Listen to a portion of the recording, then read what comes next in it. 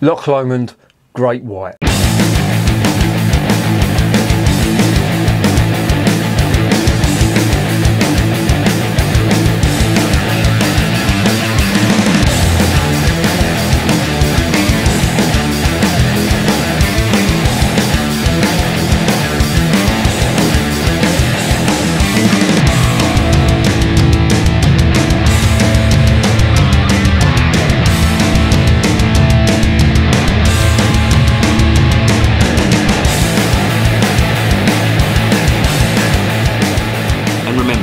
Life is too short to be drinking shitty beer.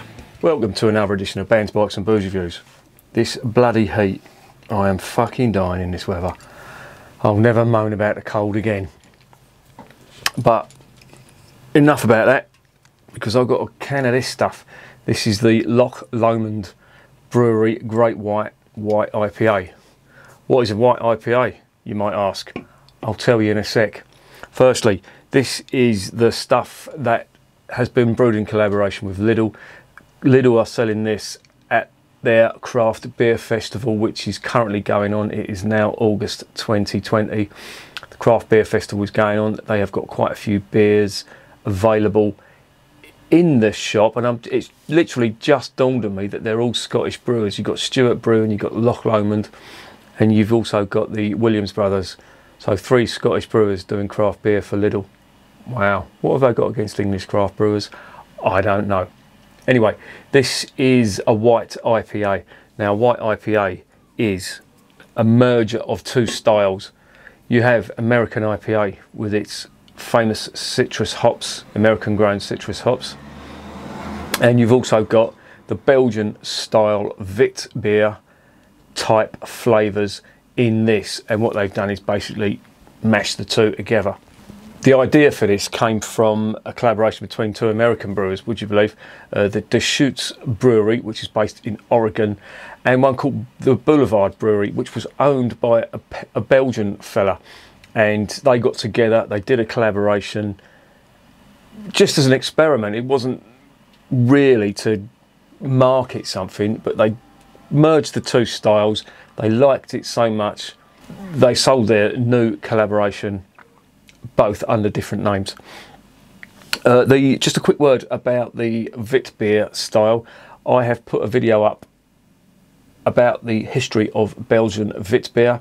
If you want to refer to that, that will give you an idea of what you're mixing with the IPA to get this flavour. I've tasted white IPA before from Siren. It was an excellent one. To be honest, I thought it was more of a Belgian Wit than an American IPA, but nevertheless, it did taste good. And of course, Loch Lomond have been going since 2011, and they are based in Loch Lomond. If you've never been there, you've got to get up there. It is a national park in Scotland. It is absolutely amazing. My sister went because apparently we're half Scottish. My mother's maiden name was Moffat, and apparently Moffat is a place in Dumfries and Galloway, which is in the Lowlands. We're apparently somehow descended from there. I don't know how. I thought she was Irish, but we are, apparently. And after she visited there, she went up to the Highlands and said it was absolutely amazing, almost spiritual. Whether that's true or not, I don't know. I've only ever been to Glasgow, and it was a dump. No offence, any Glaswegians watching this. Right, let's get this open and let's see what's going on.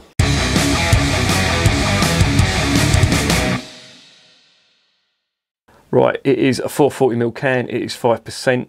As they say, it is a Belgian IPA.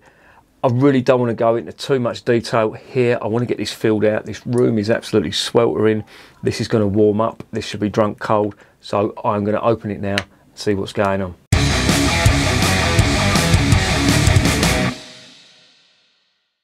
Yeah, it's just so hot in this room. It is unfucking believable. Right, here it goes into the glass. Right, now there's 2 types of hops in here, but from my experience of white IPA, this really isn't about the hops. This really is about the yeast, and it's got Summit and Amarillo hops in it, which of course are both American hops. Nice citrusy, floral hops. The white IPA from Siren was more like a Wit beer in its appearance and its aroma and flavour. This looks more like a sort of New England IPA in its appearance. Very hazy and cloudy, and the aromas, I have to say, bursting with mango and passion fruit. A little touch of grapefruit, but I'm also getting the nice bitter orange and spicy sage and coriander that they've put in there, and I'm assuming that is coming from the yeast. It does smell really good though, I tell you, and I do like a Belgian Wit, so this will be interesting. A New England and a Belgian Wit.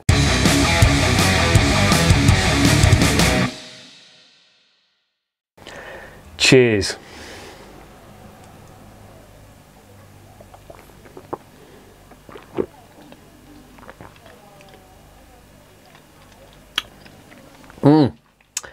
Really nice. I have to say, that is a real good one. It's the perfect balance between the two. Now, I know I keep comparing the white tips from Siren with this because it is a white IPA. That was full on Belgian, that was with just a hint of American hop flavour. This is straight down the middle. It's like a Belgian Wit with all the bitter spicy edges rounded off with peach, passion fruit and mango, and it is lovely.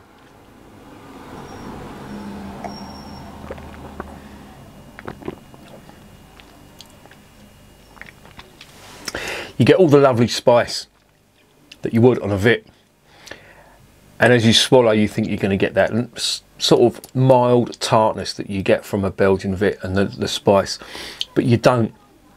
It's super smooth and you get a lovely fruity juicy finish which is flavoured with mango and passion fruit and sweet orange. And I have to say, on a day like this, this goes down very nicely indeed. Now, this has been in the fridge for a couple of days, so it's quite cold.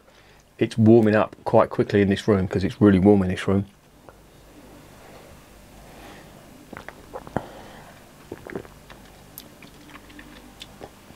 Oh, but it's really good. Really, really impressed with that.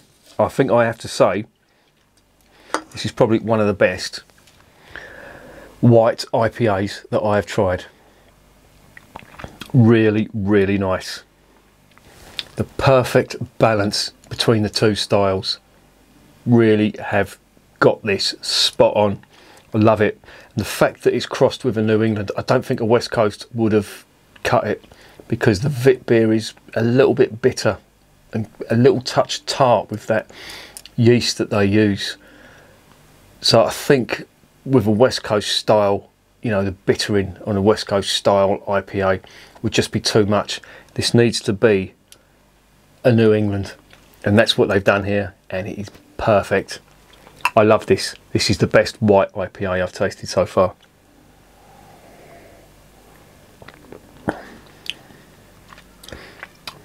Lovely balance of spice and fruit. Oh, it's great. That is absolutely great, and it has bowled me over. So what's the verdict on this? Yeah, this is really good. I am super impressed with this.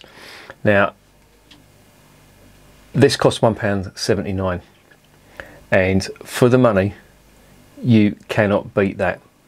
This, if it, as I said on the last one that I tried from the Lidl craft brew range that came from Stewart Brewing, that was their New England IPA, that was pretty good. But what I said on that was that if Cloudwater had brewed that, then that would have cost almost 3 times more. Sorry, earlier in the programme, it's just dawned on me again. Earlier in this review, I said Stewart Brewing were from Scotland. They're not. They're from Manchester. But nevertheless, both of these type of beers, if they were brewed by Cloudwater, would have cost twice, possibly even 3 times the amount. But this is really nice, and white IPA is a really good style to get into. If you like your Belgian Wit beers and you like your New England IPAs, this is the perfect match. It really is. This is the best one I've tried.